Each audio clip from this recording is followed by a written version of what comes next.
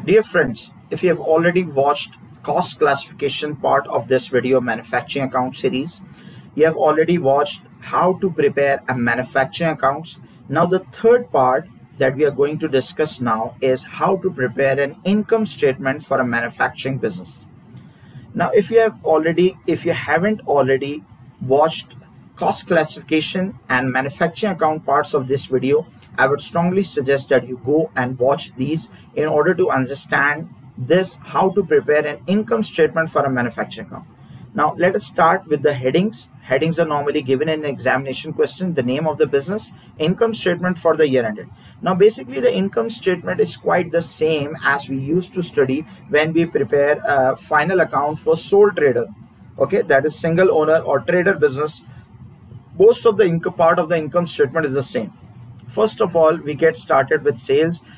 We make income statement in two columns, and these two columns are not debit credit. Instead, these are only for illustration or presentation purpose. First of all, we get started with sales revenue or revenue.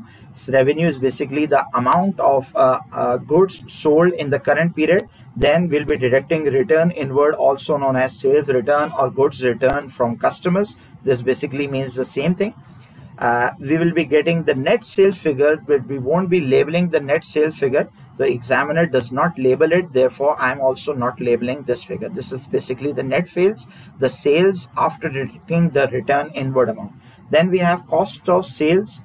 Cost of sales is basically the amount that we are incurring in order to make available those goods for our customers. Okay, so there's a difference between cost of purchase and cost of sales. Cost of purchase is, or cost of production is, basically the amount that we have spent in buying or manufacturing the goods in the current period. But cost of sales means the production or purchase cost of the units that we have sold. For example, we have sold 100,000 units, and if we have produced 150,000 units, okay, so the production cost would be based on 150,000 units and sales would be based on 100,000 units. So in order to satisfy the matching concept, we'll be needing to calculate cost of sales. Cost of sales means the production or purchase cost for 100,000 units that we have sold. Okay, so we'll be starting up with opening inventory. Now the inventory that we use to write here is inventory for finished goods. Remember that when we used to make a manufacturing accounts, we used to write inventory for raw material and work in progress. Now first of all, the product is in raw material form, it is an ingredient or raw material form. Then the product comes in a work in progress form. And then finally, when we make an income statement, basically this income statement part is for an outlet. It is not for a factory. This is basically an outlet. This is an income statement for the showroom or sales outlet. Okay, so in a sales outlet, we do not have raw material inventory, we do not have work in progress, incomplete goods inventory. Instead, we have inventory for completed goods. Okay, we have inventory for completed goods. We have cost of sale. Opening inventory would be for finished goods.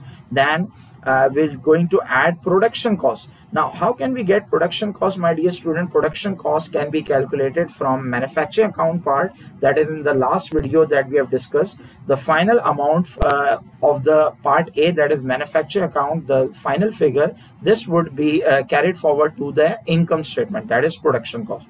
Opening inventory, then we have add production cost. Then there can also be a purchase of finished goods. So how come there are two costs? One is production cost and one is purchase cost. My dear students, in our outlet, it is not necessary that all of the goods that are being sold in our showroom or outlet are being produced by us and us only. Okay, there can be some products that the customer is demanding, but we as a factory owner do not manufacture these goods in our factory. Therefore, what we'll be doing, instead of turning up our customers to someone else, our competitor, we will be offering these products to our customer. So we'll be buying these products from maybe some other vendor, and we'll be supplying it to our customers in our showroom. So there can be purchase of finished goods as well.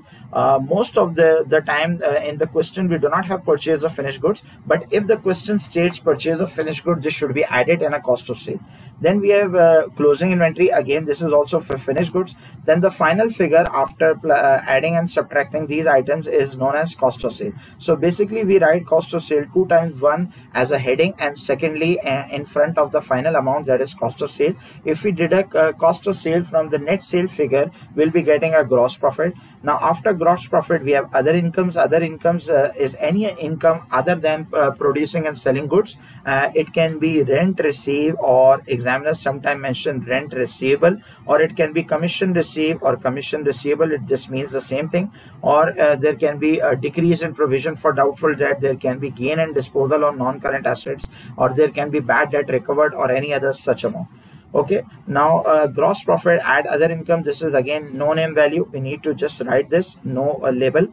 Then we have expenses. Now instead of writing expenses, we'll be writing non-production overheads, or non-factory or non-manufacturing overheads. Okay, so any cost that is other than production, that is other than manufacturing, other than factory, would come here in non-production category, non-production cost. For example, we have already charged 75% rent and insurance that belong to the factory. The remaining 25% would be charged here in an income statement. Okay, and one more point here to remember is that if we have accruals and prepayments adjustments as well, first of all we need to adjust for accrued and prepayment. If there are accrued expense at the end of the year, we need to add accrued, and if we have prepayments at the end of the year, we need to deduct prepayments, and the final figure after adjusting for accruals and prepayments need to be apportioned as 75-25. So what we'll be doing, we won't be applying percentage before